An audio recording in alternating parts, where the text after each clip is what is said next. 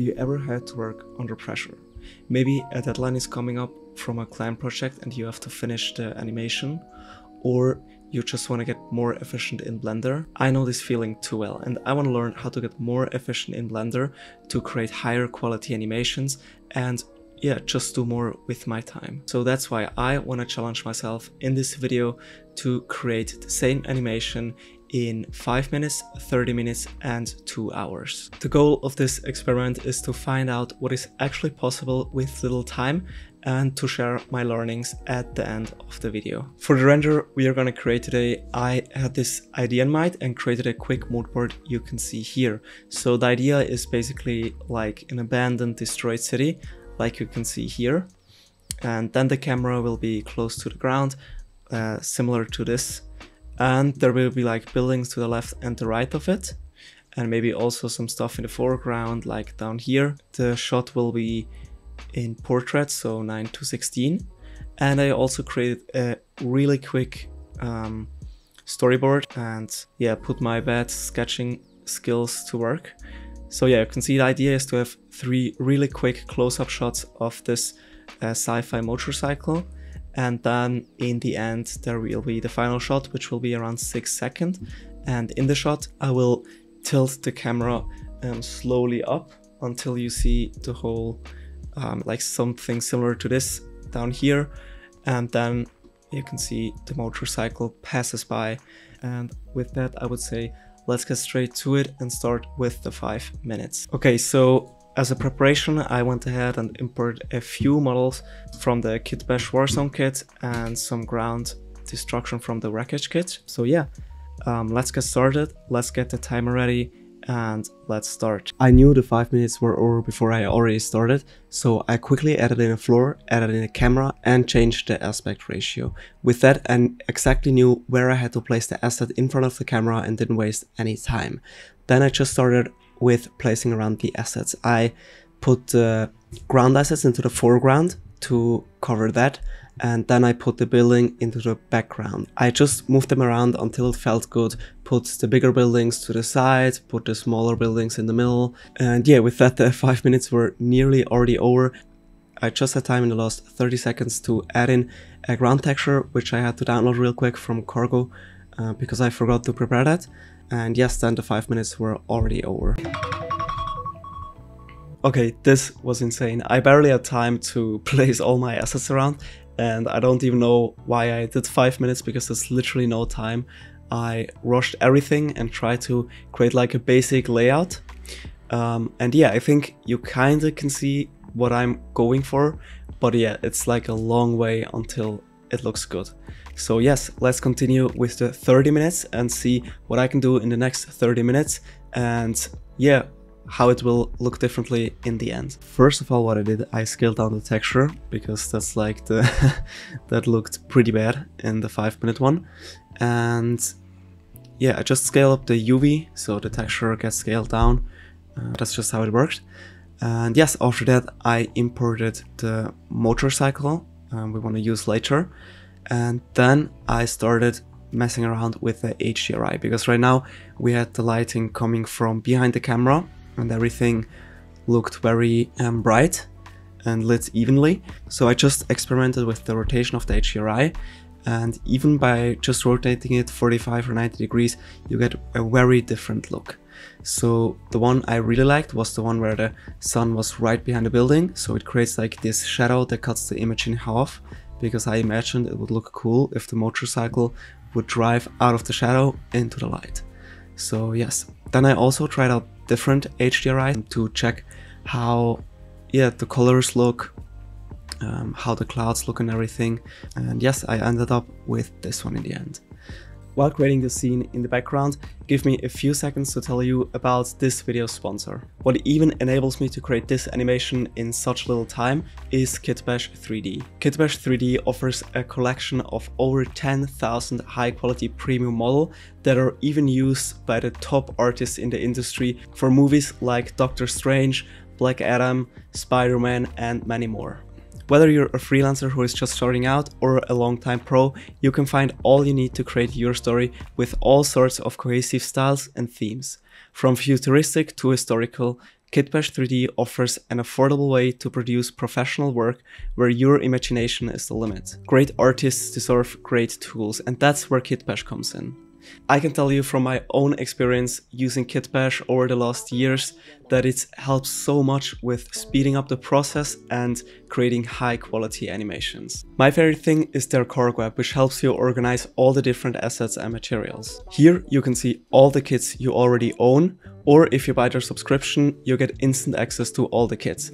And what I especially like about this is, for example, if you need a certain material for something in your scene, you can just go to the material tab and search for it. And the same with the model, which helps so much by organizing all these assets. Make sure to use the link in the description and use the code Florin15 to get 15% off your purchase. And with that, let's go back to the video. Then I put all my background buildings into a collection and added the collection as an instance, and this just enables me to duplicate the instance multiple times without wasting any computer resources. And that's exactly what I did, and I just dragged them in the background to add some more buildings and just add some more stuff in the background. I also did the same with the foreground and also created a new collection and also added the collection as an instance. After that, I downloaded some more assets from Kitbash Cargo and with one click imported them into Blender.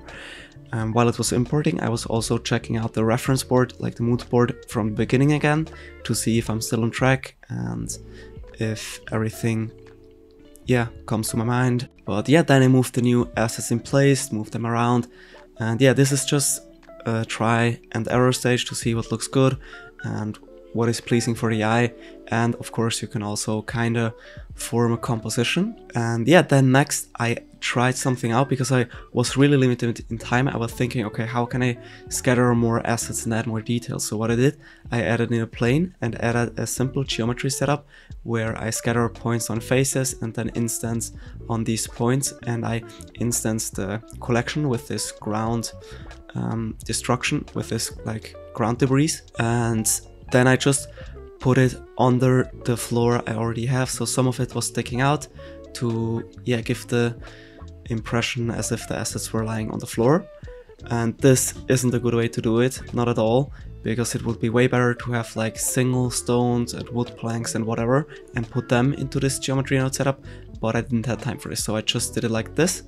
And I also did one in the middle with a little bit less, and then I deleted some geometry in the initial model that looked a little bit weird or was sticking out too much off the floor, and then I changed the HDRI rotation again and just fine-tuned it a little bit more. Then I also adjusted the colors on the motorcycle and on some cars to just get a more pleasing look, and I wanted the motorcycle to be blue and not red.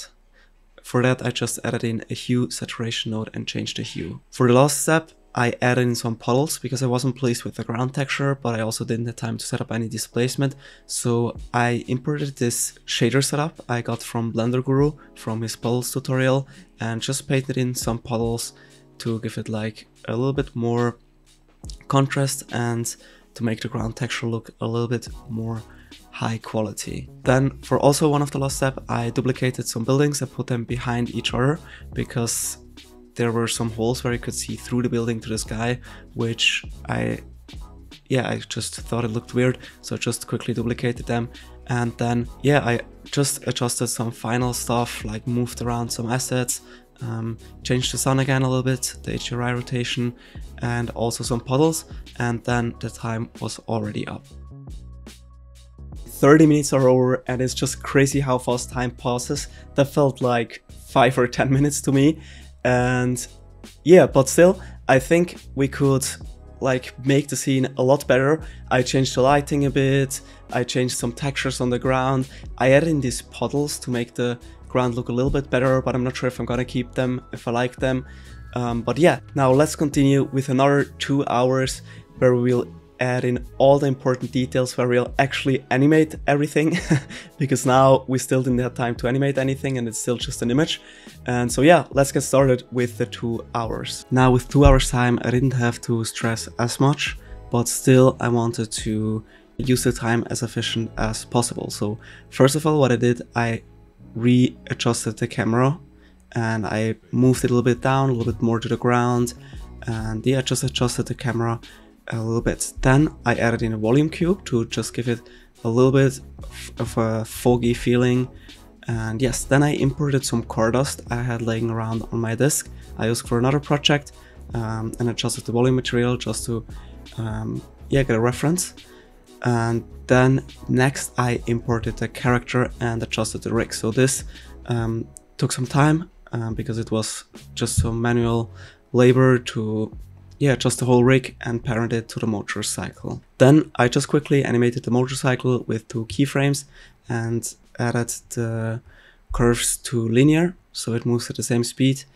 And yes, next I changed the ground texture because I didn't like the puddle, I didn't like the ground texture at all, so I tried out some different textures and I ended up with this one. I really liked this, how it looked, and also with displacement, and that's what I did next.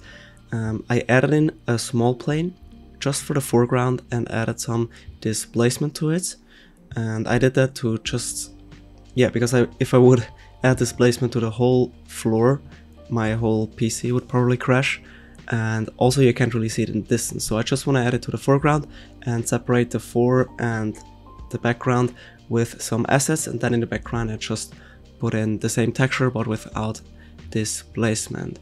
And yes, it really looks cool, and it's really important to add those small little details into it. Then I added in some more 3D models from Kitbash, some wreckage stuff, some debris stuff, and also moved some of them in the background closer to the camera. Then I fixed the scattering geometry node setup I had before by separating a big pile model into smaller parts and using these small parts to scatter around, which looked way better.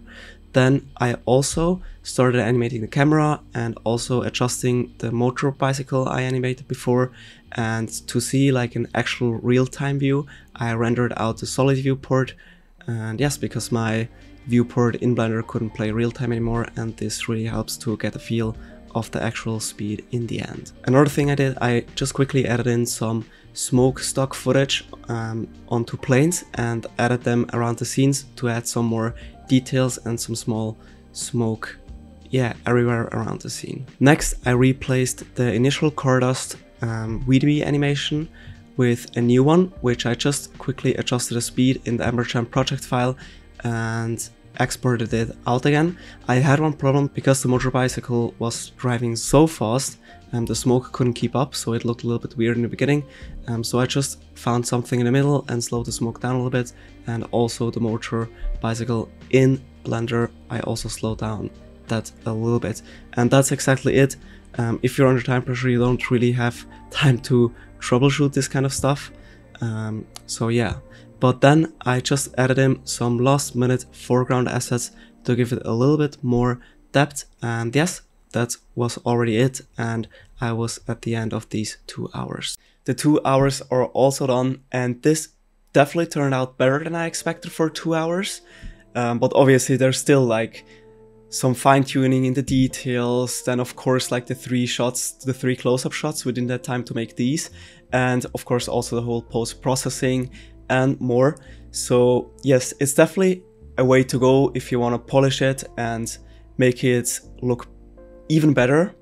But yeah, I think for 2 hours I'm pretty pleased with this. Here are the 3 results side by side. And keep in mind, for a 3D render 2 hours is still very little time, and that we were able to create anything watchable is thanks to these amazing high quality assets, and of course by taking as much shortcuts as possible and working as efficient as possible. But for me it was a great experience nonetheless, and it showed me how much is actually achievable in 2 hours if you just focus and push through it, and yeah, just work smart, use stuff you already used in the past, use assets and so on. So let's get to my learnings I announced in the beginning. So one of my biggest learning was how important preparation is. Creating a mood board at the start, some kind of shot list, think about what assets you wanna use, maybe pre-download them. And also what helped me is creating like a list of everything you wanna add to achieve the look in the end. For example, add volumetrics, add a smoke trail, improve the ground, and so on. This really helped me that I could work like task by task, work everything off, and focus on that, and I did not have to think about while creating what do I have to do next and so on. So this definitely helped a lot. But what was also a big time saver for me was reusing old assets. For example, I had from a project I did a while ago, I had the smoke trails in Embergen. So I just opened up that project and obviously retimed the animation a bit and changed some parameters, but it was way faster than if I had to figure out everything from scratch. So this definitely helps so much. And that's why I would also suggest that if you finish a project, put the whole project folder in some kind of archive, but that you know where it is and you can always access the stuff you created in that project while you're working on future projects. The last thing that honestly surprised me, but what really helped me was that it was like split into these 3 parts, like the 5-minute, 30-minute, 2 hours. Maybe don't split it exactly like this, but if you put in like regular breaks where you can first of all like recharge yourself, but also think about what you want to do next. And yeah, like as I told you before, create a list or something like that. That really helps to just be more efficient and don't do things twice, or it just helps you being more organized during the creation process. In the end, I really want to mention that it's important to take your time when creating art. This was just an experiment to see how much I could do in 2 hours, but honestly, like the whole uniqueness of an animation and the whole beauty of an animation, in my opinion, is in all the small little details, in all the polishing and fine-tuning you do in the end, which will obviously take way more time, but I think that's a really important part. And I don't want to encourage with these videos that you just create something in 1 hour and don't take your time anymore for art, because in the end, art is a process and it just takes time. But also again, it's cool to know, especially if you work for a client or under time pressure, that you actually are able to create something real quick and that you can work efficient, because then you can also become more profitable as a freelancer. In the end, it's really important that you as an artist with your experience decide when it's time to do something real quick and just put it out there, or when it's the time to actually put in the time and create a masterpiece. And that's why I also took some time after I finished the 2-hour challenge to even polish the animation some more, creating the first 3 shots, adding some post-processing to create one final animation that I like and that I'm satisfied with. And here is this final animation I envisioned in the beginning.